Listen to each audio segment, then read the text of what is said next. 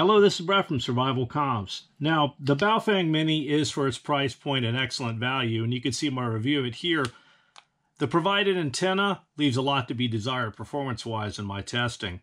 And I'm talking about real-world performance, not just doing SWR sweeps. If you do an SWR return loss sweep of this antenna, it looks amazing. This is a sweep of the antenna provided with the second radio in the pack of 2 on VHF. When you look at this sweep, this is not what you typically see with a shortened VHF antenna. This bandwidth is something you would expect to see on a full quarter wave whip. Like many of the popular HF antenna transformers, this indicates a lossy design.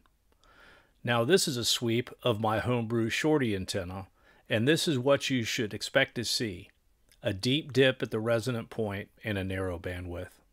But that really doesn't tell you a whole heck of a lot. Now you can see here with a thermal imager that the antenna actually heats up when transmitting, which is an additional indicator that the antenna sucks. So what are you going to do? Now you can see the short I did on this, where I actually talked about this antenna, and I've actually constructed a small helical antenna myself here and did some testing against the factory supplied Baofeng antenna. But what about commercial compact antennas?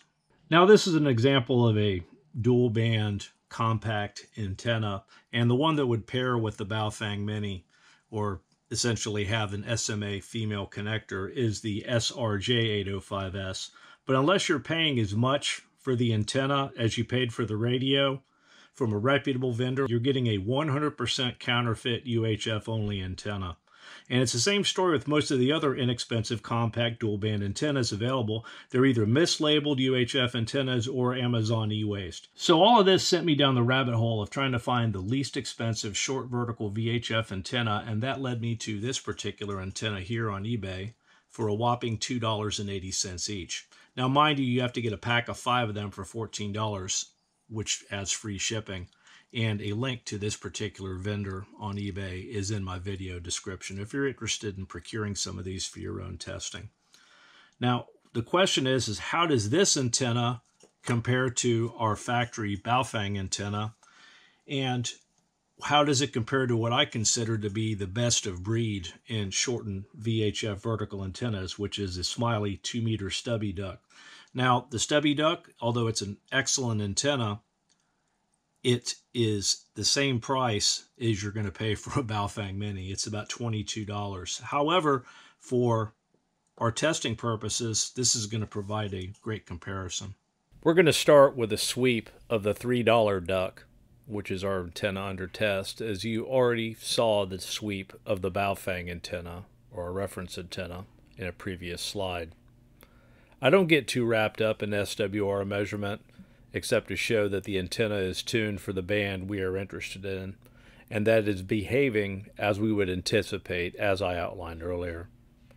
Here is a sweep of the Smiley short duck. Now we are going to move on to the important measurements. We're going to start with a received signal strength test. We have a small signal generator located 50 yards away, producing a 10-second carrier, and this is the received signal on the spectrum analyzer. First up is our Baofeng antenna, and our test signal is minus 77.8 decibel milliwatts. Now moving along to our $3 duck test antenna, we can see our signal is just a tad under minus 69 decibel milliwatts. In this case, our test antenna is exhibiting a gain of almost 9 dB over the Baofeng antenna, which is considerable. Next is our Smiley short duck, and it is exhibiting a gain of 9.3 dB above our Baofeng antenna. Now moving along to our transmit field strength testing.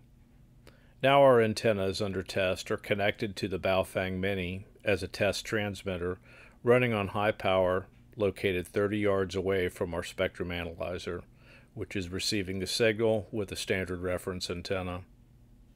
The Baofeng antenna is providing a signal of minus 39.5 decibel milliwatts. per square meter, and our $3 duck is providing almost 8 dB of gain over the Baofeng.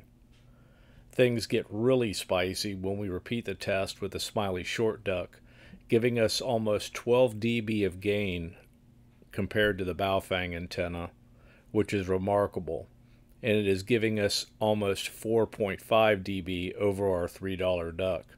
It's pretty obvious you get what you pay for with a Smiley antenna.